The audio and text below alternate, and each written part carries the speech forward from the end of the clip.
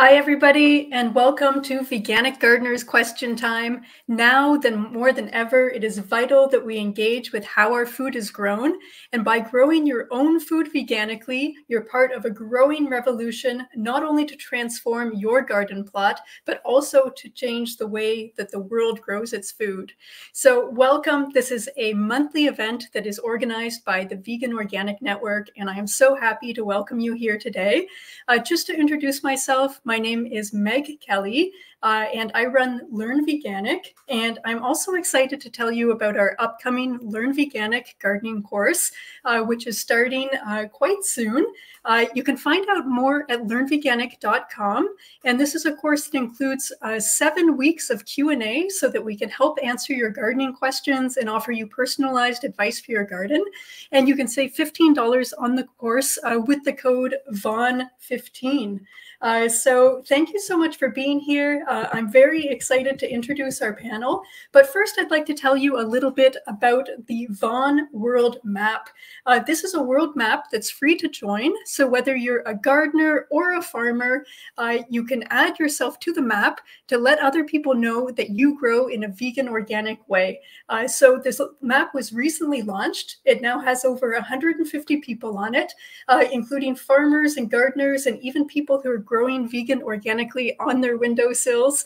And Vaughan is now launching the Vaughan Map events, and it will feature vegan, organic, and planet-friendly events that are happening around the world. So if you are interested in hosting an event or going to an event, you can keep an eye out on the Vaughan map. And you can also email events@veganorganic.net to let people know about events that you may be organizing yourself. And, for anyone who's not on the Vegan Organic Network's newsletter yet, I'd really recommend joining that, because that's one of the best ways to find out about events that are happening around the world related to vegan organic growing. So today I'd like to introduce our panel to you. We have 2 wonderful panelists joining us today to answer your questions about vegan organic growing. So Piers Warren is joining us. Piers is a conservationist, an author, and a keen grower of organic fruits and vegetables. And he is the founder of Wildeye, which is the International School of Wildlife Filmmaking. And he's the writer of several books, and that includes being the co-author of The Vegan Cook and Gardener, which is both a gardening book and a vegan cookbook that you can buy on the Vegan Organic Network's website. So welcome, Piers. It's wonderful to have you here with us today. Thanks very much. Yeah, and I'd love to hear a little bit about what steps you're taking in your garden right now. I know it's late March in England. Can you let me know a bit about where you're at with your garden, or if there's any steps you're taking in the upcoming weeks? Yes, well, I've got some nice little plants of things that we start early, like tomatoes and chilies and peppers and things like that. So they started off in a heated propagator, and then they're now decent sized little plants. So they will eventually be potted on and move into the greenhouse.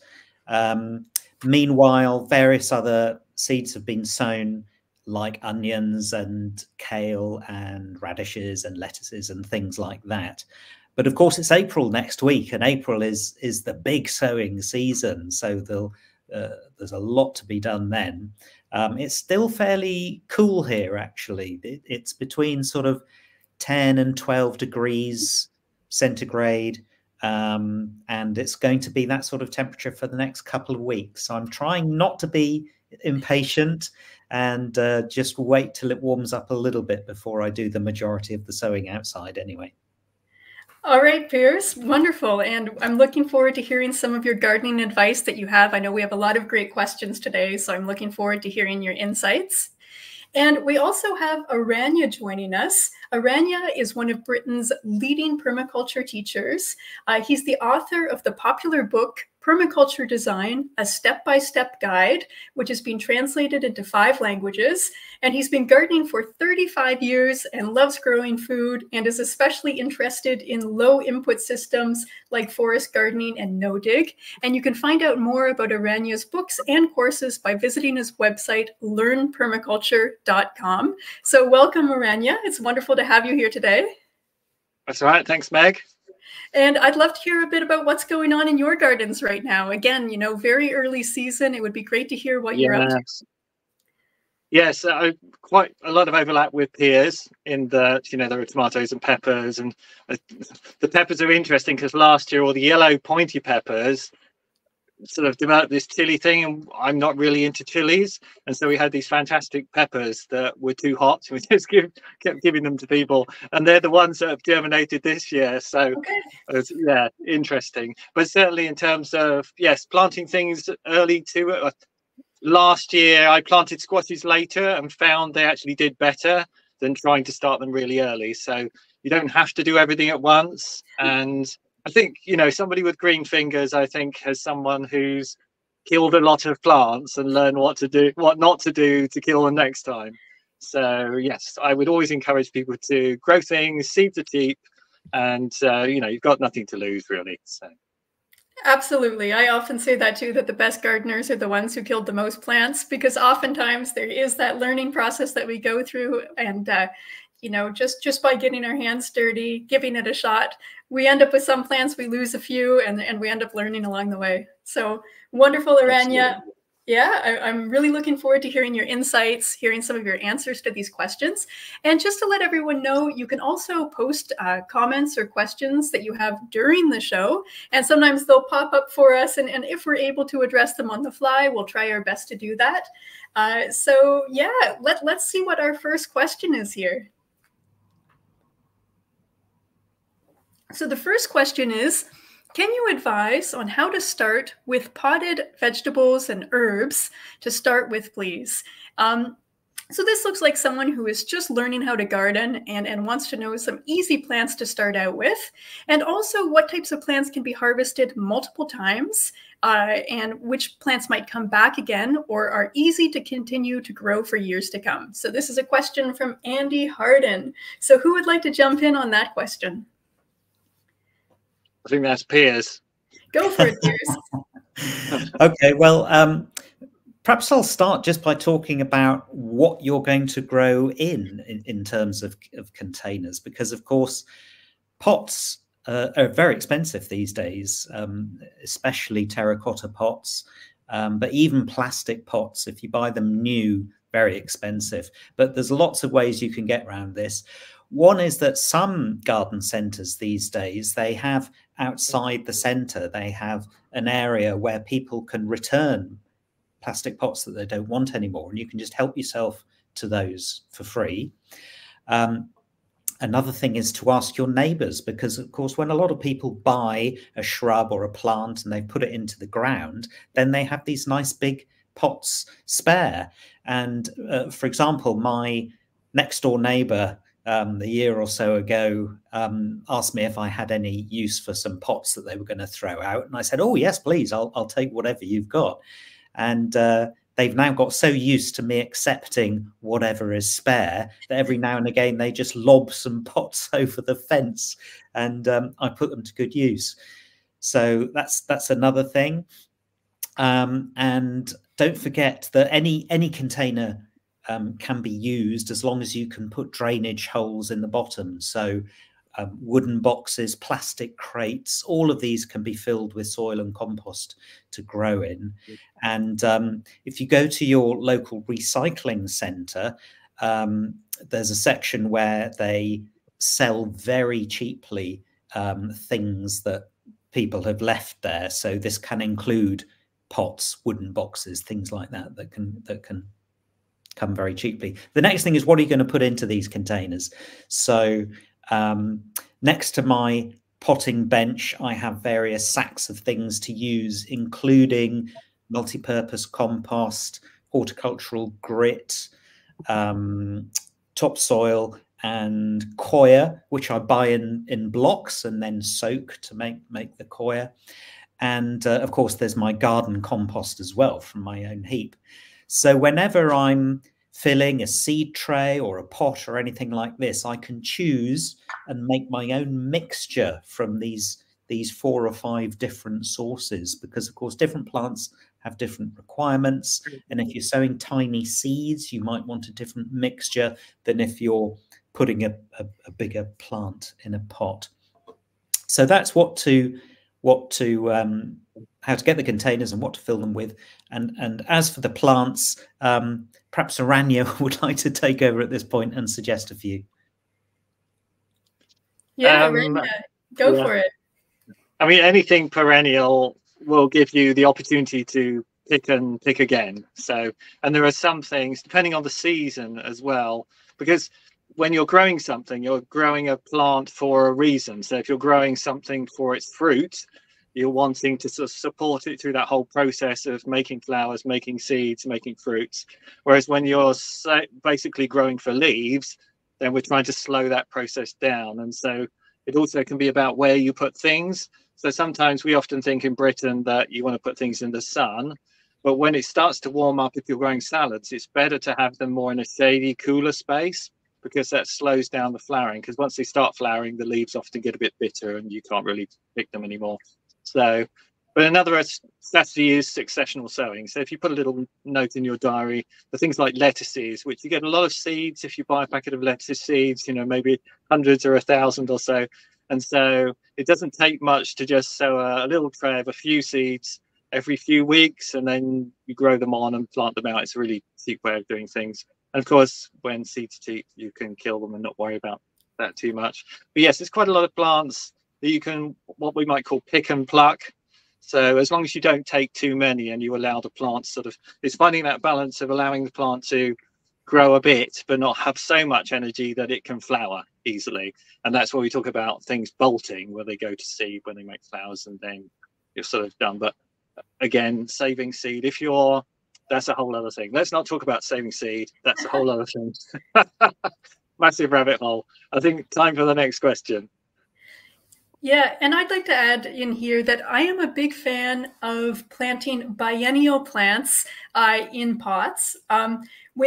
There are some types of annual plants like lettuce that, as Aranya mentioned, they have a tendency to bolt. So lettuce is an absolutely wonderful thing to grow in a pot, but one of the issues is at some point during the season, it's going to decide to make its flowers and its seeds. And at that point, you kind of lose the lettuce. You know, once it goes to flower or seed.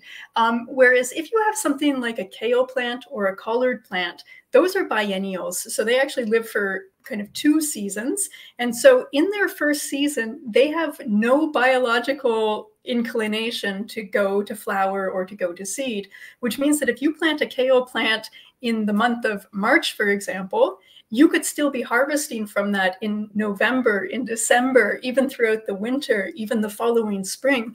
So as long as you just take a few leaves off your collard plant or your kale plant, you can basically harvest from the same plant for months and months and months and months on end. You can also grow perennial plants in pots, which will come back year after year. It's just a little bit tougher. Sometimes perennials will survive much better in the ground than they do in pots, but you can certainly try things like chives or oregano. There's a decent chance that they'll survive in pots over the winter in England. So I'm a huge fan of those plants where you plant them and you get several months or several years of harvesting from them.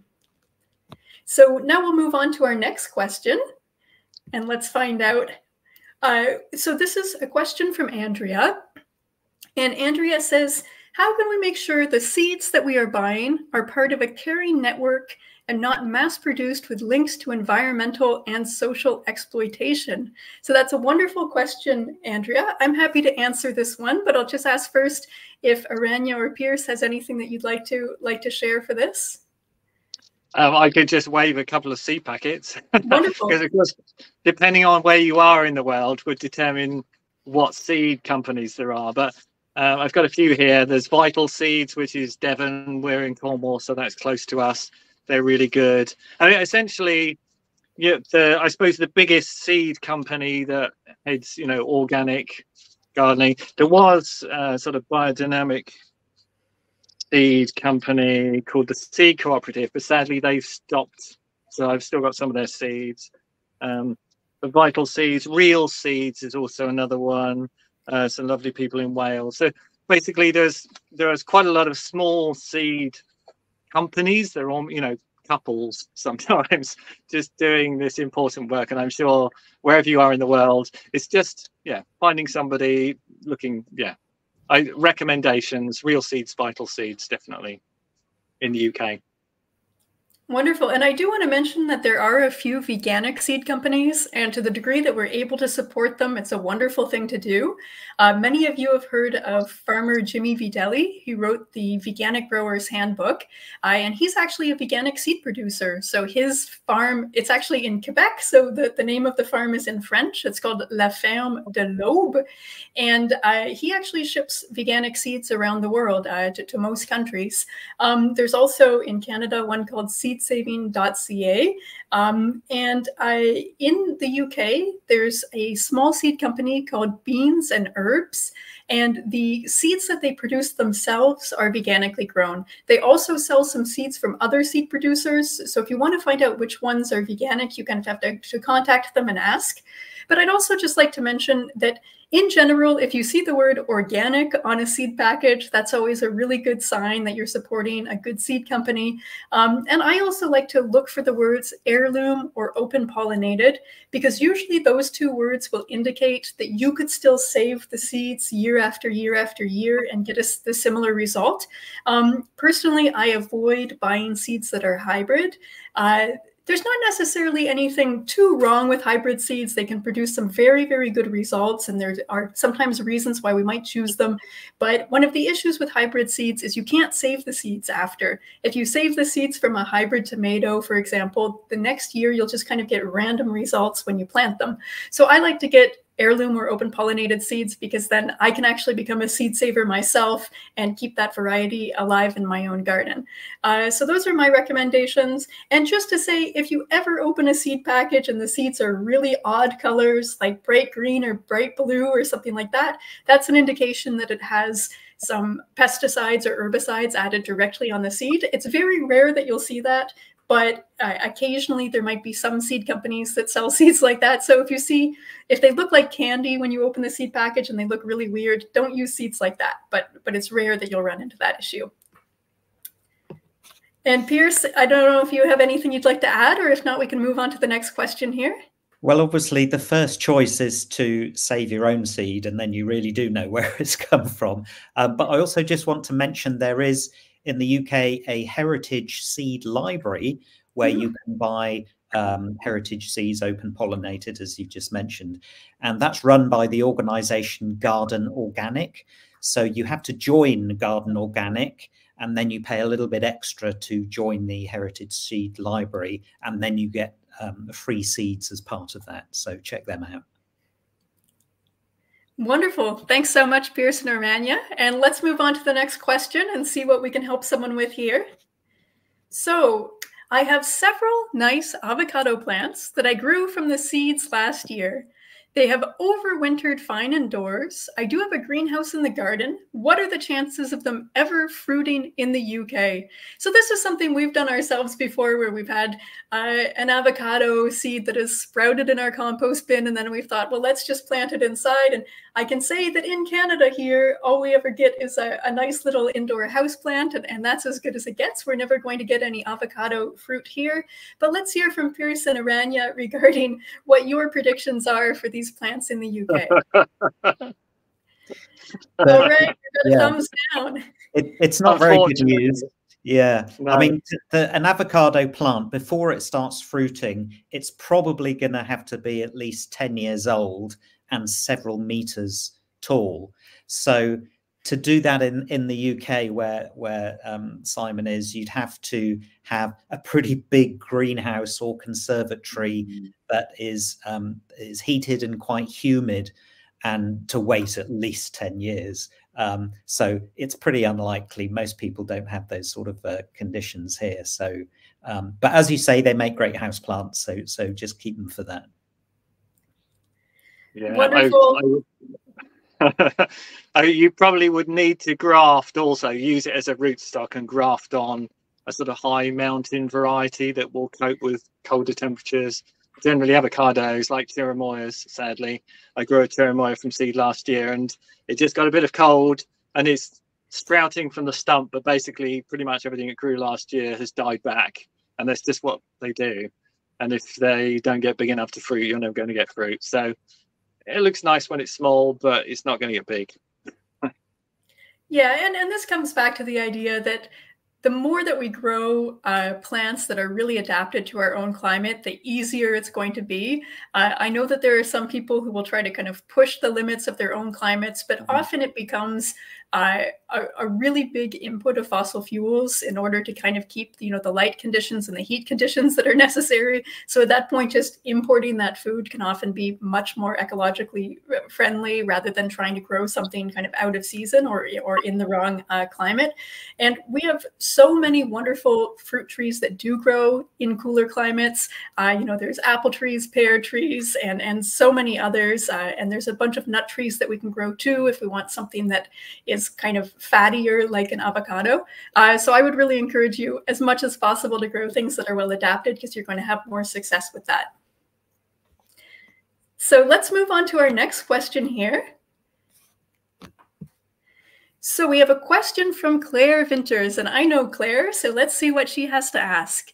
And Claire says, I would really appreciate any information on ridding my pear tree of scab. It has had it for 4 years out of the 5 that she's had the tree, and Claire has read that she could use fixed copper or Bordeaux mixtures or copper soaps or sulfur or mineral or neem oils as a way of treating it. And Claire's wondering if any of us have advice regarding this. She doesn't want to give up on the tree, but the pears are inedible due to the scab. I really want to use a vegan organic approach, and at present the fruit is inedible. So I feel for Claire here, because I personally have a pear tree that does not have scab, and I can tell you it is a wonderful thing to have a pear tree that keeps giving pears year after year without presenting us with any problems. But because my pear tree is personally doing absolutely a-okay, I don't have any direct advice for Claire on how to deal with this one. So Aranya or Piers, do either of you have any advice for Claire here? Well, this scab is a fungal disease, so it's spread via airborne spores, which could be a problem that even if you got your tree healthy, if your neighbors have got a tree with scab, the spores could just blow over and reinfect it. But let's be positive and assume that's not the case. First thing that you have to do is to clear up all around the tree. Make sure there are no old fruits or leaves from last year. So gather them all up and put them in a plastic bag in the bin. Don't put them on your compost heap. Next, you want to prune out any blistered twigs that have been affected by the scab. Ideally, you would have done this a few months ago, but it's still worth doing it now. If you see twigs that are affected by the scab, prune them off and again throw them away, and just see if the tree recovers better this year. Well, thank you so much, Piers. And Aranya, do you have anything that you'd like to add? That's fine. That's great. Wonderful. So let's move on to the next question here. So the question is from Susie in Cornwall. Can you recommend companion planting strategies that can be employed in March and April to maximize garden productivity and deter pests naturally? So what can we do in terms of planting plants close together in order to have better productivity or to deter pests? Aranya or Piers, you're welcome to jump in.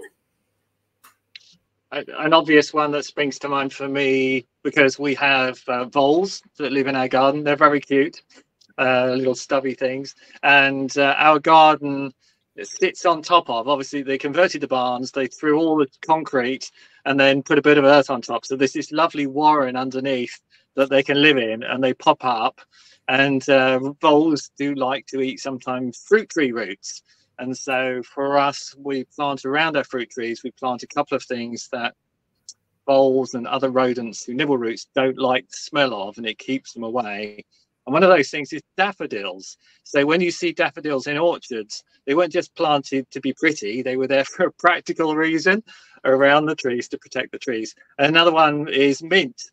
And when we first came across this issue, I just got some mint and I shoved it upside down. I wasn't thinking put mint around the tree, because of course it can spread if you're.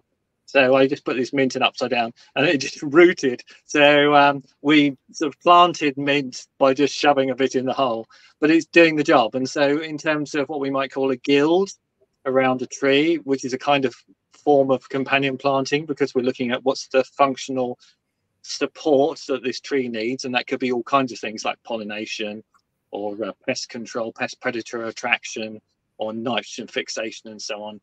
So we start with functions, and then we think about what can we grow, or animals, pet animals, rescue animals can also be part of a system like this, so that there are pheasants nearby that wander through from time to time, and ground feeding birds will eat the hazelnut weevil larvae, and also pear midge larvae, which overwinter around the bottom of the tree. So they can be part of that system as well, even if they just turn up and they're not something that you put into your system. So yes. And maybe Piers has some things to talk about, sort of practical veg companions or something. Well, of course, this is the time of year that we're thinking about where we're going to grow things in our garden this year or on our allotment plot.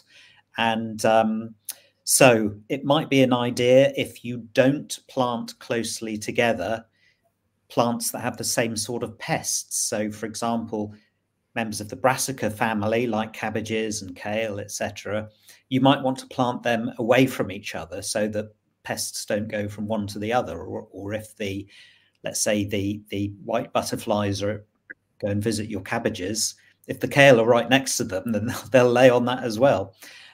So this does go slightly against the system of crop rotation, where you might expect to put all your brassicas in one bed and then all your root crops in another bed, for example.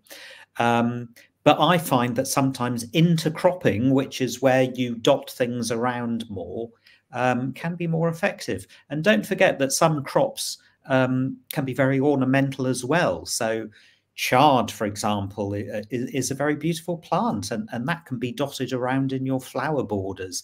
Same with leeks and things like that. And then you can harvest them when you like, and they're less likely to get pests. Other than that, this is also the time of year for sowing seeds. So good idea to sow all the useful plants like mint, as was just mentioned, also marigolds, nasturtiums, basil.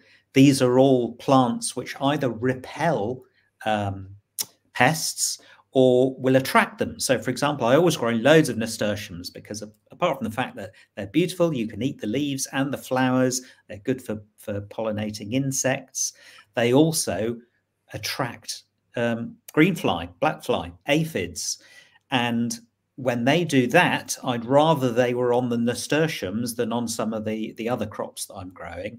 And of course, once you do have aphids, don't panic, because the presence of the aphids will bring in the predators like the ladybirds and the lacewings, who will keep the population under control. It's when you try and completely eradicate a pest that you can come a cropper later when they infest. Wonderful, Piers. And I also want to mention that there are ways that we can be strategic to maximize harvests by thinking about what we can plant before the final frosts, when we have areas of our garden, that tend to be empty, because there are some plants like tomatoes and peppers and cucumbers and squash that we actually have to wait until all danger of frost is past before we put them out in our garden. And that can mean that early in the season, we have areas of our garden that are pretty much bare, but there are some plants that we can plant quite early on that are frost tolerant, that actually give harvests after just a few weeks. So some examples are radish and spinach, but also some of the cruciferous greens like bok choy, or even if you did something like kale or collards, but just as baby kale and collards, not actually trying to get the whole mature plant. With plants like that, you can do the seeds directly outdoors, even when there's still danger of frost. And you can get harvests after maybe something like 6 weeks or 7 weeks.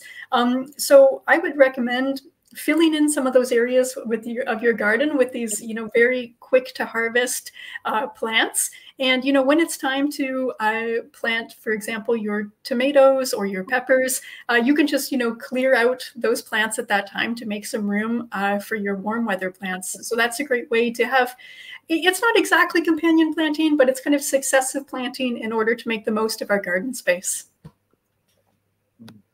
So let's one more quick one to so what I always do in the garden at this time of year is I don't harvest all of the carrots and all of the parsnips. I let at least 2 or 3 of them go to flower. And if you don't have them in your garden, you can just buy a parsnip or a carrot and stick it in the ground, because that's what it's wanting to do now, is to flower. And those flowers will attract things like the soldier beetles, as they're called in a polite sense. And they're really good pest predators in the garden. So do that. Wonderful. That's the first time I've seen someone recommend buying a carrot to stick in your garden in the spring. so wonderful, Aranya. Very, very direct advice for people who are trying to get some beneficial insects in their garden. Wonderful. So let's move on to our next question here. So hi, Vaughn, and thanks for the show. I'd really like to grow mushrooms veganically, chestnut being my favorite, but I don't know how to or what medium to use. Does the panel have experience in this? So this is a question from Jane. I've had a little bit of experience growing oyster mushrooms. I can't necessarily speak too much about other types of mushrooms, but I will say that oyster mushrooms are one of the easiest types of mushrooms to grow. So if you are thinking of getting started, I'd personally recommend to anyone, if you're getting started with mushrooms, start with oyster mushrooms. Let's start with one of the easiest ones so that we can try to have success. And one of the best things we can do to start out is quite simply to buy a kit from a, an experienced, mushroom kit company, because there are places where we can just buy a kit that we can bury in our garden or that we can bury in a pot. Growing mushrooms is extremely different from regular gardening. There's other things to keep in mind, like trying not to have it become contaminated, because if we get certain types of insects on it and things like that, the mycelium can get eaten. So I would really recommend to people, go and spend $40 on a kit that's ready to go, bury it in your garden according to the manufacturer's instructions, do what they say to do, and try to have success your first time out. Because it is a little bit discouraging if we try to be very elaborate with what we're doing, if we try to spend a lot of money, if we try to kind of extend the material out. Sometimes it's good to have a good first experience and then to say, okay, the next year, can I learn a little bit more in order to kind of, get an even bigger harvest from this? But Aranya or Piers, if you have something you'd like to add, I'd love to hear about your experience too. Yeah, I definitely second the whole oyster mushroom thing, because they are vigorous, aggressive mushrooms, and they will outcompete. If you've got anything in the substrate that's already got in, then they will compete strongly, and ultimately whoever's in first in the mushroom world or the fungal world is the winner.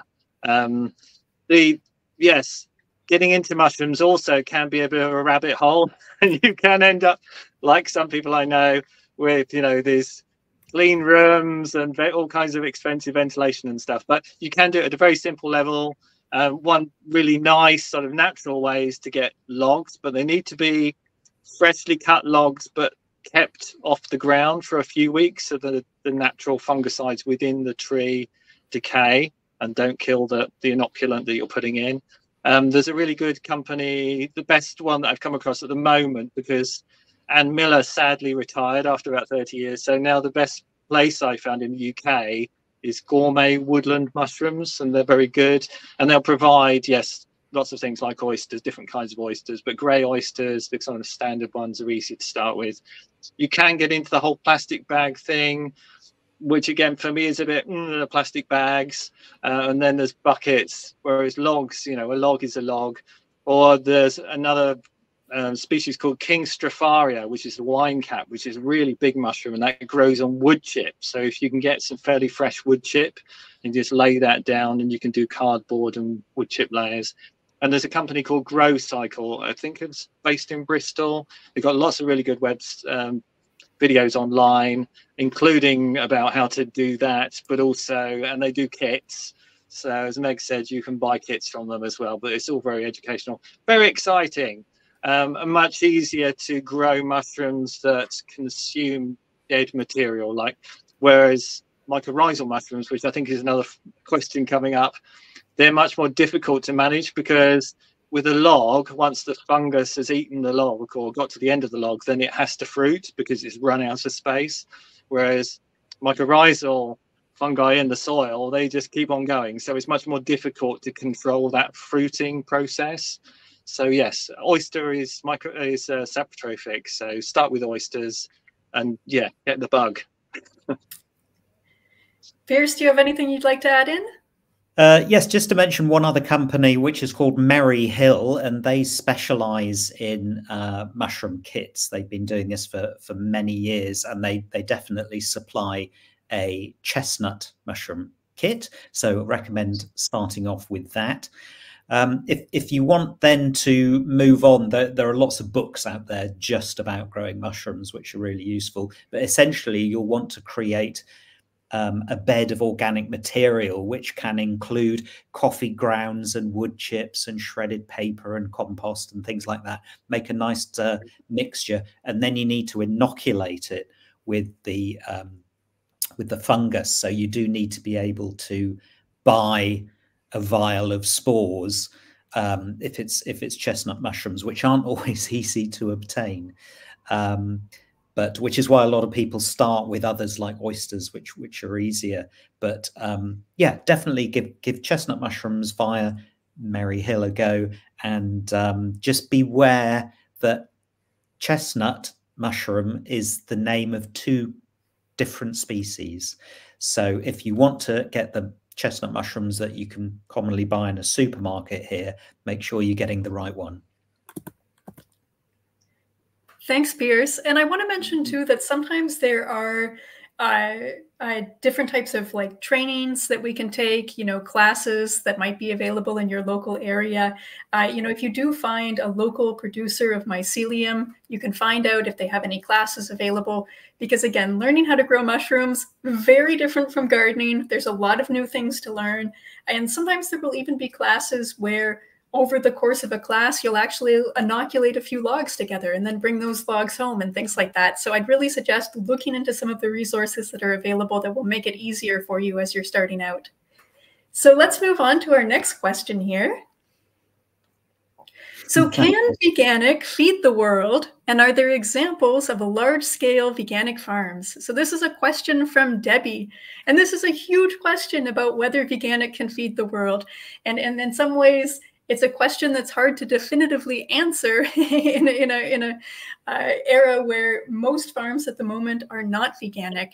But one thing I would just like to point out is that when we ask questions about whether something can feed the world, we have to also recognize that right now with industrial agriculture, we can ask the question, is industrial agriculture feeding the world? And yes, it's feeding some people in the world, but not others. And so when we ask questions like, can something feed the world? I think we have to recognize that there are a lot of people in today's system who aren't necessarily being fed properly. And oftentimes that has actually more to do with how food is distributed and access to food than it does with which agricultural technique is used. I also would like to mention that in our current agricultural system, there's typically several calories of fossil fuel energy in order to produce 1 calorie of food.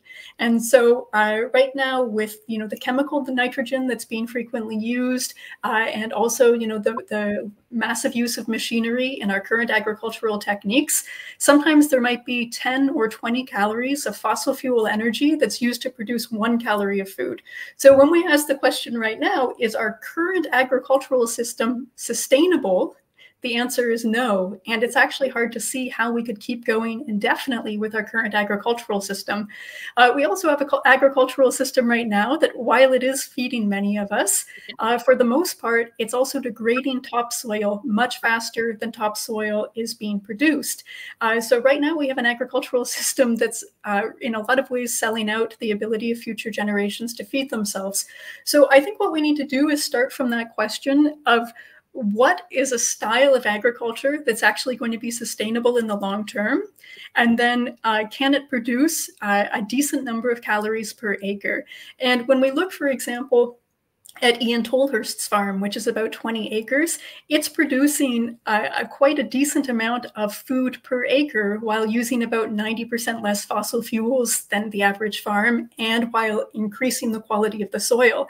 So for me, that's the type of agriculture that we need if we want to be able to feed the world going forward, and we want to be able to feed the world for generations to come. I know that on Jimmy Videli's farm in Canada, he actually weighs all of his produce, and so he was able to compare the harvests on his farm to the per acre compared to other types of farms, and he has very good yields per acre. I think it's just, a question of just converting one farm at a time and making sure that as we convert farms, that they stay productive and that they're actually building up topsoil and becoming more sustainable than current farms. Also, just to mention, there are quite a number of farms that are essentially veganic on a larger scale without necessarily intending to be. So if, for example, there's a farm that produces a lot of grains and a lot of legumes in an organic way, sometimes farms like that simply won't have access to large amounts of manure or other types of animal products. So there are absolutely some large grain and legume farms that are veganic essentially by default, just because it was just quite simply easier in that context to maintain fertility with plant-based techniques. So I think we can look to many different farms. And we have a little question that just popped up from Jenny that I'll just ask for Aranya. Aranya, could you remind us of the name of the first company that you mentioned? I believe it might have been perhaps in terms of mushrooms, perhaps in terms of seeds. So Aranya, maybe we can hear from you again regarding your advice. Okay, so seeds, I said Vital Seeds, Vital. And the fungal company is Gourmet Woodland Mushrooms. Okay, wonderful. Gourmet. So Jenny, I hope one of those was what you were looking for. And Aranya and Piers, do you have anything that you would like to add about the capacity of vegan organic agriculture to feed the world, or to feed even a community? It doesn't even have to be the world. It can be a country, it can be a community. I'd love to hear your thoughts. For me, I thought you covered it really well. I'll just add then that my short answer to the question is yes, but of course we need a huge number of smaller farms and a lot more people working on them. So, for example, if you take an allotment and you compare that to your average arable field here producing crops, then per area of land, the allotment will be far more productive in terms of calorie and healthful produce. And by the way, recent studies have shown that allotments are the most biodiverse regions, even more than gardens and definitely more than farmland. So they're really valuable. So I think we'll have to think in terms of quite small farms like Tolhurst Organics, and even smaller, that have a number of people working on them and that are producing lots of healthy produce for local people. I think that's the key. And we just had a comment that popped up where someone was mentioning biocyclic farms, and that's also another wonderful one to bring up. So there are quite a number of certified biocyclic farms, and biocyclic is very, very similar to vegan organic, and it tends to be a bit more popular on mainland Europe, but also in other countries too. And there are numerous examples of biocyclic farms that are producing grains and legumes and fruits and veggies on a larger scale. So thank you for bringing that up. And Danny also mentioned 1 Degree Farms. 1 Degree is a company in North America that makes grains and legumes and breakfast cereals and bread and things like that, where the farms grow in a vegan organic way. And many of those farms, yes, are wonderful examples of larger scale vegan organic growing. So let's see what our next question is.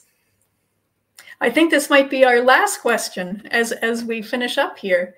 So we have a question from Simon in Essex, who says, as a vegan, I love eating nuts, but I have never tried growing my own. Can the panel suggest which varieties are suitable for a garden in East England?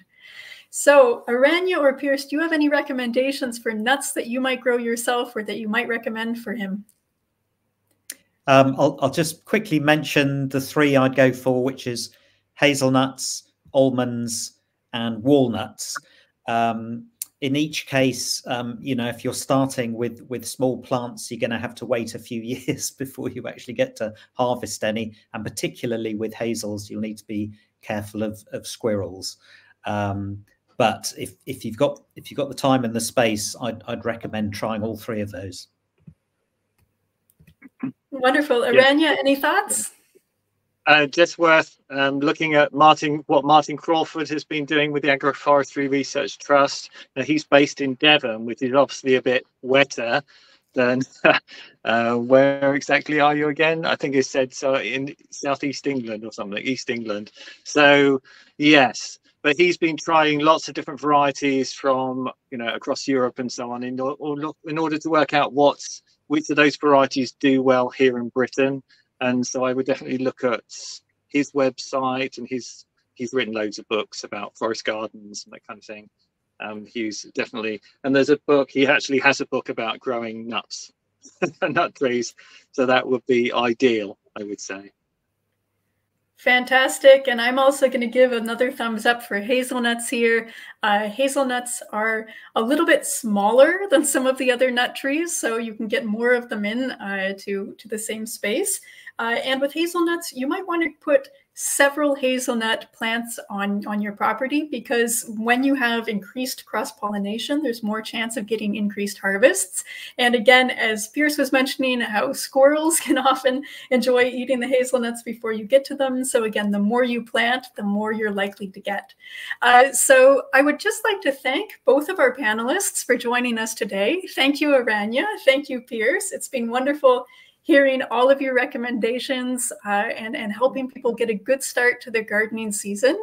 And I'd also like to mention that you can join and support the work of the Vegan Organic Network and get a copy of the wonderful magazine Growing Green International, which is full of stories, advice, and information. And you can get this by visiting the website veganorganic.net. And also, when you sign up for the newsletter, you're going to be able to stay in the loop and hear about all the wonderful events that are coming up, including the monthly Veganic Gardeners Question Time, and plus other events that are coming up in the coming months. And please remember to like and subscribe to our channel. And I hope everybody has a wonderful day. And thank you so much for joining us.